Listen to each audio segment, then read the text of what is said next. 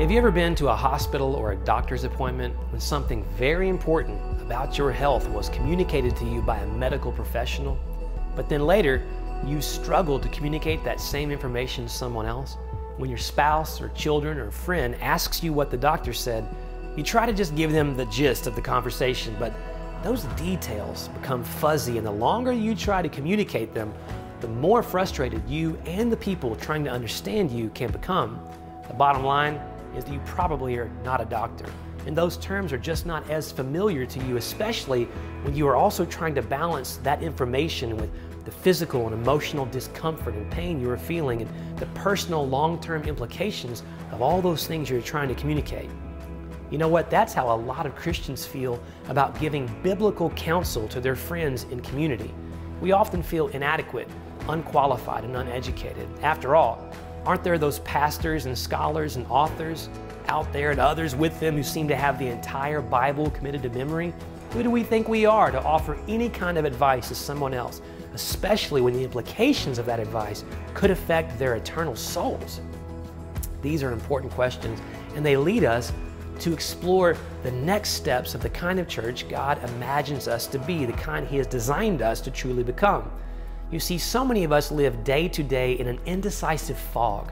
We lack confidence about what to do in any number of daily situations regarding our marriages or our children or our jobs. There's just so many things to worry about, so many things we have no idea how to handle, or much less how to even face. And the thing is, the people around us, the people we care about, well, they're all seeking answers for themselves as well. And so we send each other texts, make phone calls, sit down over lunch, and we ask people we trust for advice, for counsel. We may do this with more than one person, and once we've heard everyone's take on our situation, we compile all of their opinions and we make our decision. You see, that process is actually a reflection of God's best plan for our lives, but sometimes the way we do it, it's actually a dim reflection. That is, less effective than we wish, and honestly, less effective than God intends it to be. And sometimes the counsel we receive turns out to be less than helpful. So then we might become timid about asking anyone for advice. We choose to go it alone, or maybe only ask for help from qualified people. We just don't feel secure about where to turn, or worse, we become our own source of counsel in life, unable to hear from anyone else and completely confident that we know better than anyone else how to live our own lives. What if I told you that the church God imagines for you is one where all of God's people learn to be a part of biblically counseling each other? That is, it should be a normal part of our daily lives together. That sounds pretty unrealistic, right? Well, this is exactly what God imagines. He doesn't want us living our lives in the dark, always feeling confused as we half-heartedly try to pass along information that honestly feels pretty foreign to us, like news from a doctor. He has something better, a community of Christ followers who learn together what it means to counsel one another biblically, and who feel confident in doing so because they understand all of the wisdom and safety that God has provided, not just for the endless questions in this life, but also for the way we approach these questions together.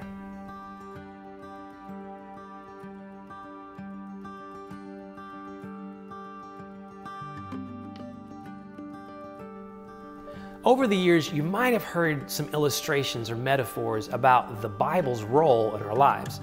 Two of the most popular ones are that God's Word is like a roadmap or like an owner's manual for your life. Now, these metaphors have their merit, but they also have some pretty major flaws. First of all, when people hear that God's Word is like a map or a manual, they tend to assume that every single question of their lives has an easy answer on a certain page of their Bible. After all, if you open up a map, you will find your street listed on it somewhere. Or if you are looking at a component of something you own in the owner's manual, you will find that specific piece labeled and explained. But you soon discover that the Bible is not always like this. In other words, you can't open it up, look up your name, find out who you should marry, what job you should take, and whether or not you should serve as a greeter or in the children's ministry at your church. You see what I mean? Those specifics are not always there. You see, God's Word is not a complete roadmap telling you where to go. It is an expression of the complete wisdom, story, and plan that God has for the whole world, which you are a part of, which means that it won't always tell you where to go, but rather how to walk wherever you find yourself going or where you choose to go. In other words, it's not telling you which street to turn down, but how to drive safely on any street on which you happen to find yourself. In God's sovereignty, His plan for your life will be accomplished, but He won't generally tell you all about it before it happens. This foresight will not be 2020, even though the hindsight of eternity will most certainly be 2020. You see, Scripture is not just rote information to be memorized and applied, even though we tend to treat it that way. Scripture is more like breath. You need it more than anything, but you can't just put your finger on it. We inhale, exhale, and sometimes in certain altitudes or situations, we may even struggle to catch our breath, even though we can't see it. 2 Timothy 3:16-17 says this exact thing. The Amplified Version expands our understanding of the meaning of the original words by saying, all Scripture is God-breathed, given by divine inspiration, and is profitable for instruction, for conviction of sin, for correction of error and restoration to obedience, for training in righteousness, learning to live in conformity to God's will, both publicly and privately, behaving honorably with personal integrity and moral courage.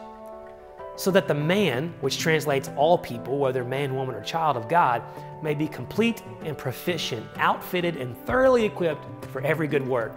Now look at all that's there: giving and receiving instruction, offering and taking correction or restoration, training for our public lives and private lives to reflect who we have become in Christ, honor and integrity and moral courage.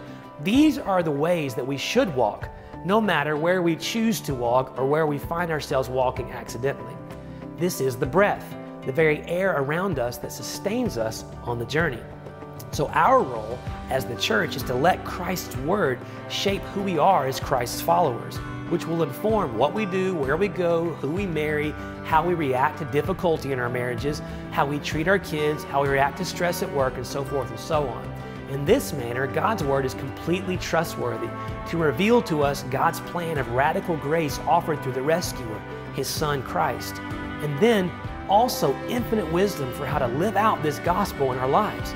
Yes, sometimes the Scriptures are extremely specific to what to do and what not to do in certain situations, but often we will need to seek counsel from one another.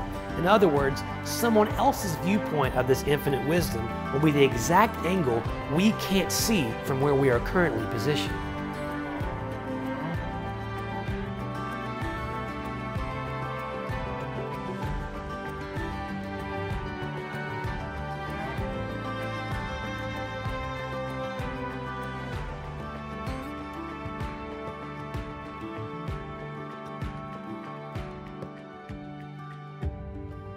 So if we believe that God's Word is where we can seek and find principles, directives, and wisdom for living, then we must ask ourselves, how do we get this wisdom? Must we all become biblical scholars? And what if we get it wrong? What if there are questions that we just can't answer together? These are huge questions, and our default go-to practice is to take our questions only to the specialists, people who know more than us. And you know what? There's a lot of wisdom, even biblical wisdom, in seeking counsel from someone wiser than yourself. But seeking wisdom shouldn't just be a process of taking isolated advice from only one person at a time. Sometimes this will be the case, but overall, God's best plan for us is to learn not just to seek counselors, but also to become counselors for one another in community, meaning people who are growing together in knowledge and wisdom in God's Word, as we each experience, apply, and share these principles of life together. It's like on-the-job training or learning in real time.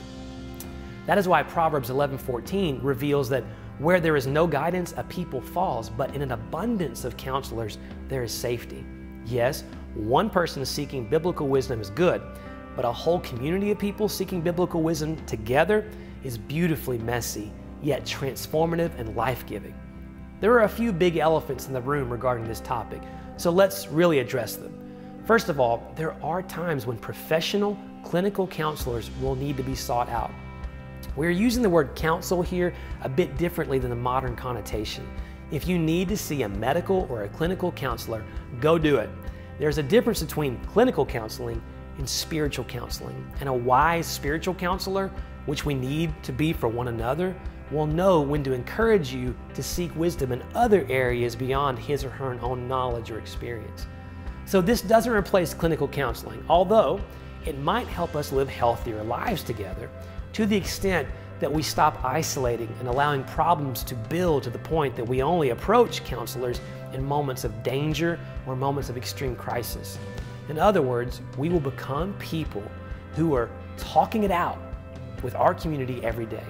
And if we need to talk it out with a doctor or a clinician, we will be confident that we don't have to go do so alone. We will have a trusted community of friends who will go with us through whatever we are facing. Often though, our biggest issue is not being willing to listen to counsel, but being willing to offer it appropriately as well. Again, of the spiritual persuasion, not the clinical. Proverbs 19:20 tells us to listen to advice and accept discipline, and at the end, you will be counted among the wise.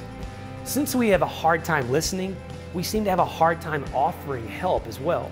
We leave it to the professionals, the pastors, or the know-it-alls. Sure, no one likes a know-it-all, but that shouldn't make us content to remain know-it-nones. Scripture says His church, of which you are a part and I'm a part, is a kingdom of priests. This means that we are connected to God through Christ, and we are empowered by God's very Spirit, and then we're connected to one another in honest, real, helpful relationships. In fact, it is through these relationships that Jesus actually changes our lives. Hear me here as I address an eternal myth about the way people change. It doesn't just happen through information, even biblical information. Rather, God's transformation of hearts always occurs when we are living out this counsel together. So you may not be a professional, but you are a counselor. And you shouldn't just be listening to someone's problems or only offering what seems right to you in the moment. It should be normal for us to be sharing with one another the life-giving encouragement, wisdom, and even correction that is found in Scripture. Ask yourself, when was the last time a friend shared Scripture with you when you needed encouragement or direction? Or when did they offer to sit down and search the Scriptures with you for that direction? You see, we should be allowing these kinds of conversations in our relationships, even though none of us is fully qualified. That is the point of community coupled with humility. So listen to what Paul reveals in Romans 15:14. He says, personally, I am convinced about you, my brothers and sisters, that you yourselves are full of goodness, amply filled with all spiritual knowledge, and competent to admonish and counsel and instruct one another. Peter echoed these sentiments in 2 Peter 1:3 when he said, for His divine power has bestowed on us absolutely everything necessary for a dynamic spiritual life and godliness through true and personal knowledge of Him who called us by His own glory and excellence. You see, we have absolutely everything we need. You see, that's the second elephant. We don't feel like this is true, do we? We don't know what to say, that is, how to give wise counsel. Or maybe we don't even know where to turn to in the Bible to begin looking for it.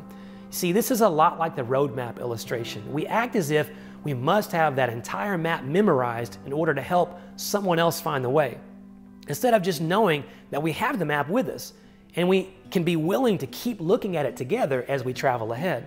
We've been given everything we need, not in knowing all the answers, but in knowing that we can keep leaning into God's grace and searching together so that we may find God's best wisdom. Not just our own best ideas in the moment. Again, this doesn't mean we have all wisdom, but it does mean that we are free to find all wisdom that we need together. After all, the wisest people are not know-it-alls, but rather people who constantly seek wisdom in humility. The people of the city of Berea were a lot like this. The book of Acts reveals that they were more open-minded than those in Thessalonica, and they listened eagerly to Paul's message. They searched the Scriptures day after day to see if Paul and Silas were teaching the truth, and as a result, many Jews believed, as did many of the prominent Greek women and men as well. What a great picture of the kind of church community we should be imagining. It is one where we search the Scriptures every day together. And look at the result. More people came to trust Christ as their rescuer. So how does all this work? Well, it begins by expecting these kinds of biblical conversations in our relationships and not shying away from them out of insecurity or pride. Hear me on this. If we don't know the answers, we should not just offer what sounds best to us in the moment. We should offer to spend time together seeking and finding biblical wisdom. You see, this takes humility, but these kinds of conversations, they should be normal for us as we trust that God's Spirit will lead us. After all, It is not our advice or counsel that changes people's lives. It is God's Word through His gospel, His Spirit, and His people living an honest community that does the actual transformational work within us. So we can be humble, yet confident to speak to one another from Scripture. And even if we ourselves are struggling with the very thing we know we should be communicating from God's Word, we shouldn't shy away in humble pride or insecurity. We should just communicate that we are struggling here, but we know that it is still the right thing to say. This kind of humility that doesn't shy away from offering or receiving biblical counsel will create strong bonds in our hearts with Christ and with one another. This means that it becomes normal for each of us to not just listen to each other or just begin offering advice, but also to always ask each other, hey, what does the Bible say about that? Or what principles does God's Word offer to walk us through something like that? Such questions help us begin at the right place instead of a place of isolation, ignorance, pride, or worse, just well-wishing guesswork. And finally, if you as a community or a group can't come to a sense of peace about a certain situation, then certainly seek counsel from others outside your group, maybe a pastor, maybe a professional. But here's the deal, go together to seek this wisdom, not alone. This way, everyone grows together in biblical wisdom and no one isolates. This is the kind of community God has imagined for you and for me, where we have a safe place to seek counsel and where we are confident to offer it, because it is not our wisdom that we are trusting in, but the God-breathed wisdom that goes beyond our abilities and transforms our lives, our families, our relationships, and ultimately the entire world around us.